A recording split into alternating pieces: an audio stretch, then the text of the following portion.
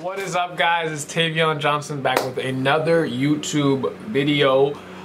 So apparently A Boogie with a Hoodie was the rapper. He was performing in UK with Drake, and he was supposed to perform today at the second day of this festival, and the UK police cracked down on his behind. They arrested him before he could even get to the stage.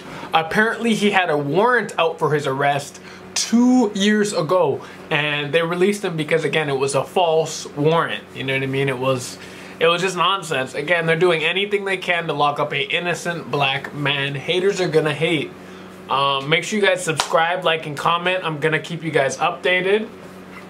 People were saying in the comments, why do rappers keep coming to UK? You know what I mean? Drake shooting yesterday, A Boogie with a Hoodie locked up today. What the hell is going on?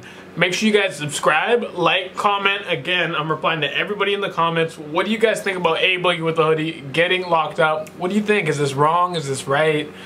What's going on with these rappers in UK? Like, UK is just a crazy mess right now.